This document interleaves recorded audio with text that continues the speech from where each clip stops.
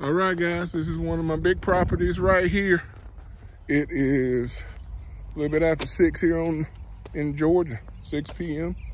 Gonna get this knocked out.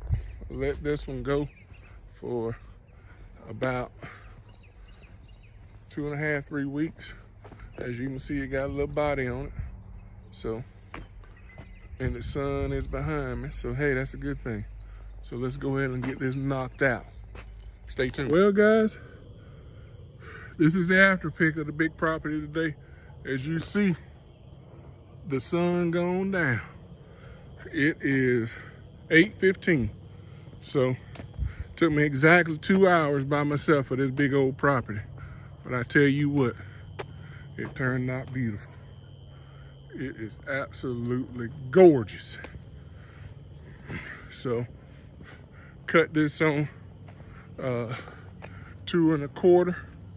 So come back in about a week or so, and it'll be at a perfect 3 height, I believe, and can probably maintain this one on 3. Get the grass looking lush and pretty. It filled in really well. So I didn't overseed this property at all. I just let it come back. Just, if you recall, this was my very first big property that I got, and it has turned out exceptionally well. It's gonna be real good. Owner's obviously happy about the job.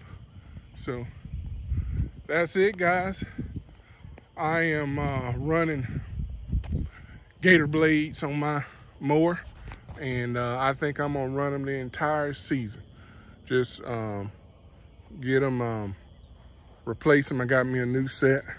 So I just like how it cuts and all of that. Folks use high lifts, and to each his own, right? But I like how that Gator blade with the teeth leaves the lawns and the impression. So, and the cut quality, I think it doesn't leave all that blow off on the lawn and all that kind of stuff, which I like. It leaves it crisp and clean, guys. All right, well, that is it for this evening. Stay tuned. Be posting some more. Picked up a new property, so cleanup job, so I'll be posting that one here shortly. Thanks, guys. New Hope Cuts. Keep going, keep growing, keep making money, boys. See you.